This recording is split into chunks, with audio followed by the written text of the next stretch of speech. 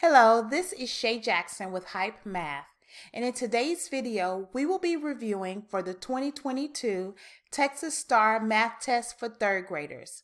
The concept is place value. This is part 4. We will be reviewing whole numbers in standard, expanded, and word forms. Remember, third graders, you have brains in your head, your feet in your shoes. You can steer yourself in any direction you choose. We will be reviewing problems that are in our third grade math review workbook. It is available for purchase in our store. The link will be in the description box. Don't forget to hit that subscribe button and click that notification bell so that you will be alerted to new videos that we upload. Now let's dive into our place value review. Looking at our chart, we have 10 ones, and we're going to start from right to left. 10 ones is equal to 110. 10 tens is equal to 100. 10 hundreds is equal to 1,000. 10 thousands is equal to 1 10,000. And 10 10,000s is equal to 100,000, okay? And we have our chart to help us. So let's look at an example to see and get some practice of what this looks like. So we have 70 hundredths is equivalent to, well, in order for us to discover what our answer is, we have to look and see where we need to start. So we have 10 hundredths is equal to 1,000. So 70 hundredths is equivalent to, if you said 7,000s, you are correct. So whenever you're solving these type of problems, you'll have a conversion chart. You may have a conversion chart. If not, you could write one down on your scratch paper so that you can remember. Let's do one more example before we dive into our problems. We have 3 hundredths is equivalent to, all right, so in order for us to solve this problem, we are going to look for our hundredths, okay? 3 hundredths is equivalent to, well, in our place value chart, we can see that 100 is equal to 10 tens, so that means that 3 hundredths is equal to 30 tens, okay? Now let's dive into our problems. We are on number 5 in our workbook. Remember, the third grade math review workbook is for sale in our store. You can click the link so you can grab yours today. But come back. If you leave, come on back, all right? So number 5, we have, which of these models represent the same number? Now looking at model X, we see that we have 1, 2, 3, 4, 5 ones blocks going down vertically, and then going across or horizontally, we have 1, 2, 3, 4, okay? Model Y, we have tens blocks, and we can see that we have 2 columns of tens blocks, and in each column, we have 1, 2, 3, 4, 5, 6, 7, 8, 9, 10. Okay, we have 10. And then in model Z, we have 100 blocks. We have 200 blocks, okay? So model X, we have 5, we said going vertically or going down, and 4 horizontally or going across. 5 times 4 is equal to 20. So in model X, we have 21s. In model Y, again, those are the tens blocks. We have 2 columns of tens blocks, and that means if there are 10 for each block and there are 20 all together, then that means that is 200. And then lastly, model Z, we have 200 blocks, and that means that that is 200 as well. All right. So Which of these models represent the same number? Is it A, model X and model Y, because 20 ones is equal to 20 tens? Is it B, model X and model Z, because 20 ones is equivalent to 2 hundreds? Is it C, model Y and model Z, because 20 tens is equal to 2 hundreds? Or D, none of these? Our first important question we need to ask ourselves is what are we looking for? Okay, that's the most important question we need to ask ourselves. Well, what we're looking for is the models that represent the same number. So our next important question is, what information can help us find the answer? Okay, what information can help us find the answer? The information that can help us find the answer is discovering the value of each model. So model X is equal to 20 ones. Remember, we counted there are 5 ones blocks going down or vertically and 4 ones blocks going across or horizontally.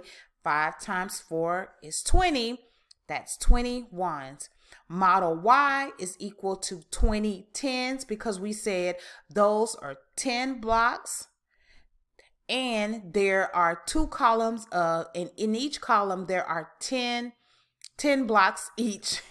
And then for model Z, we have 200 blocks, okay?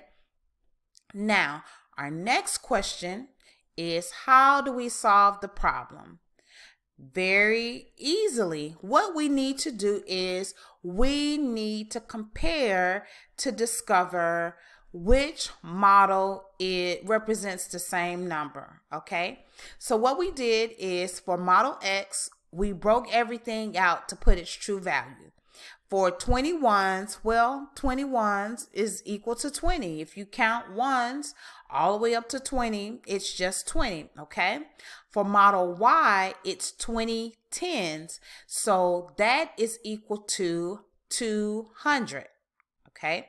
Another way of saying it is 20 times 10 is equal to 200. Or if you can't remember that, what you can do is count all of the blocks, the tens blocks, to see what that equals, okay?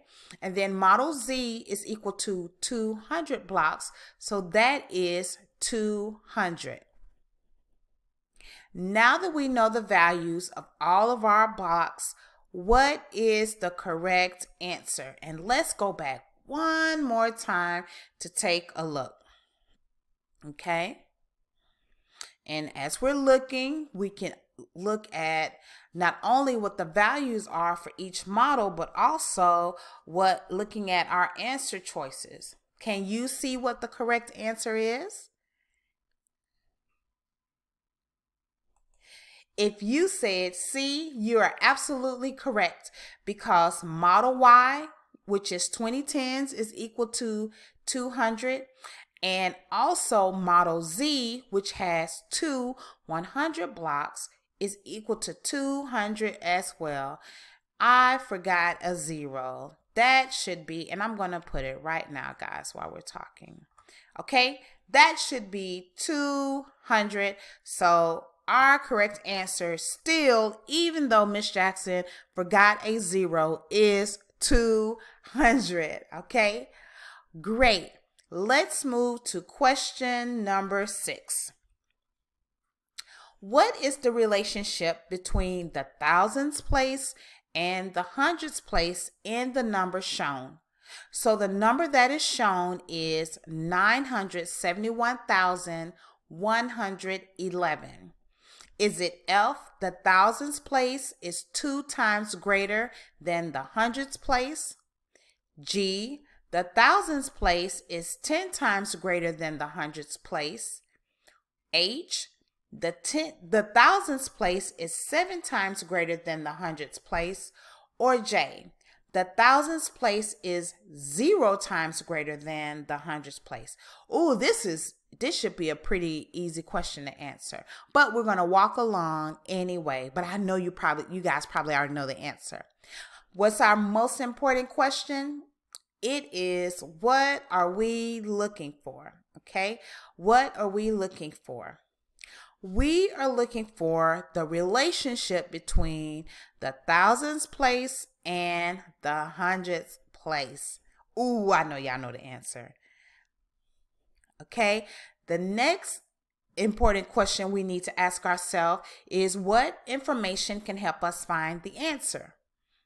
Well, the information that can help us find the answer is identifying the place values that we are looking at. Okay, we said we're looking at the relationship between the thousands place and the hundreds place. So, and we pulled out our handy dandy chart to see what the relationship is between the thousands place and the hundreds place. Okay. Now, how do we solve this answer? I know you guys have already probably solved it.